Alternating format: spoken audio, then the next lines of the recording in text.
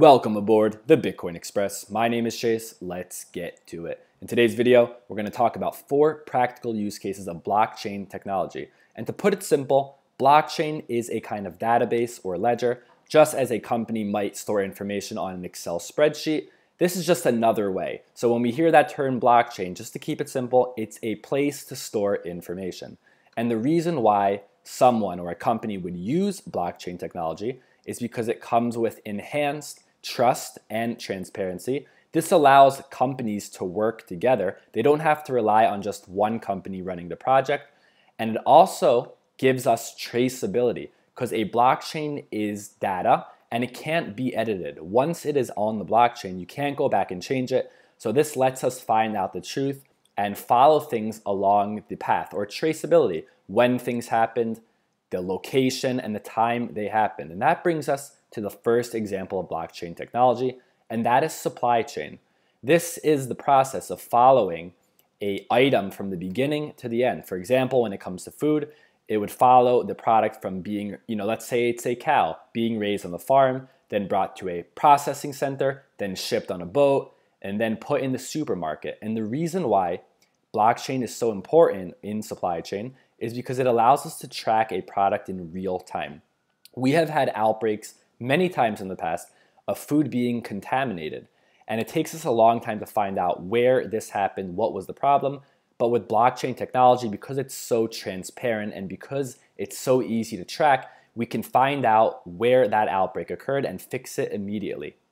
So that's number 1, supply chain. Number 2 is medical records or medical information. For anyone that works in the health field, they understand that it's very annoying to coordinate with multiple parties when it comes to patient care.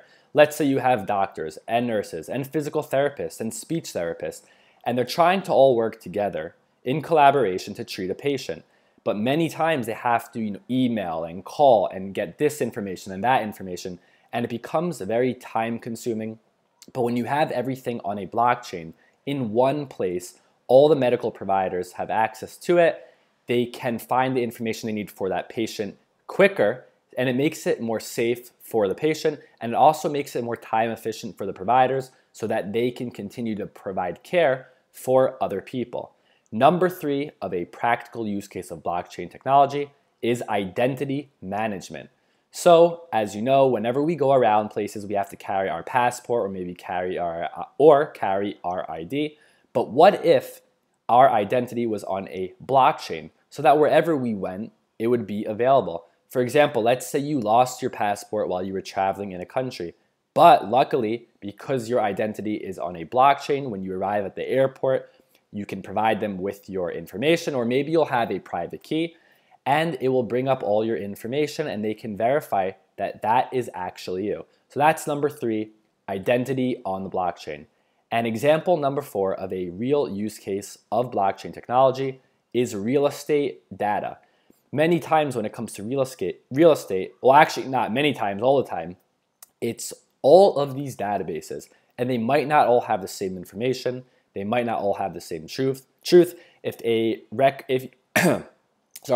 real estate case goes to court, you have to look in this database and that database to see how much the real estate property was paid for, who actually owns it, at what date did they become the owner, and it becomes very messy.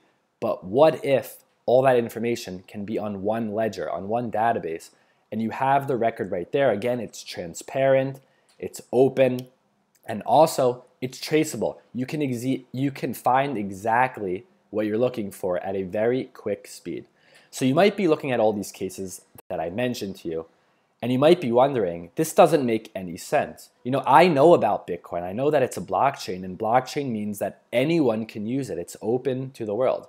But that is true only when it comes to Bitcoin, because Bitcoin runs on a public blockchain. And in a public blockchain, there's no privacy. Anyone can look at it. Anyone can add to it. Anyone has access. But there is something known as a private blockchain. And when it comes to a private blockchain, there is privacy.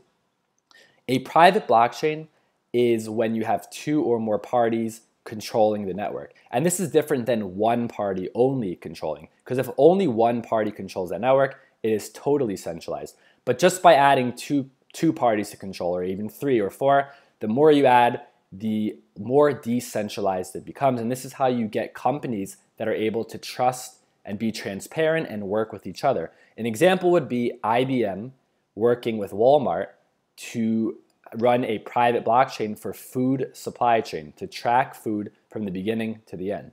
Now, if only one of these companies controlled the network, let's say it was just IBM, then this would be your typical centralized database, or it wouldn't even be a blockchain. So Walmart would have to put all of their trust into IBM. But with a private blockchain, for example, IBM and Walmart are using something called Hyperledger Fabric, which is a kind of private blockchain. They don't have to put all the trust in one party. They can put it between them two equally. And they can also add permissions. If they want to work with other companies in their supply chain, they can grant them access to that blockchain. So that's how you have all of these blockchain ideas. They would run on a private blockchain. For example, medical records. There's no way this can ever be ran on a public blockchain. There are many strict rules and regulations about patient data. So this would have to be ran on a private blockchain, and medical providers would need special access, special permission to read and write on that ledger. And it is important to note that when you have a cryptocurrency or a token, it's really only needed for a public blockchain. The reason it's needed for a public blockchain is because there's no incentive for people to take the time, energy, and resources to make sure that a public blockchain is running. For example, when it comes to Bitcoin, why should anyone care that Bitcoin is working? The reason that they care is because there's an incentive measure. There's a token on the network, and as the system runs, as you add to the system, you get rewarded with a token. But then when it comes to a private blockchain, they don't need a token, they don't need a cryptocurrency, because their incentives is within their company. They want to do a good job, they want to provide a good service because this directly affects them and it will bring them profits, and it also enhances their reputation. So again, a public blockchain does need a token or a cryptocurrency for it to run. A private blockchain does not need a token. The incentive, the motive is already there for the company to do a good job and make sure that their blockchain is running. So when you go on CoinMarketCap and you see all of these cryptocurrencies, it's very important to ask the project, this blockchain. I'm just going to take a random example. Let's say I'm at number 87 on CoinMarketCap right now, Ren token, or number 88 Golem token.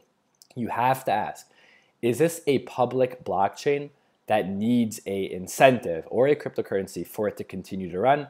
Or is it just a money grab from the company or the organization that developed that blockchain? I hope that you found value in today's video, and if you like my content, go down below, please, and subscribe to the channel. Thank you for listening, and I'll see you next time.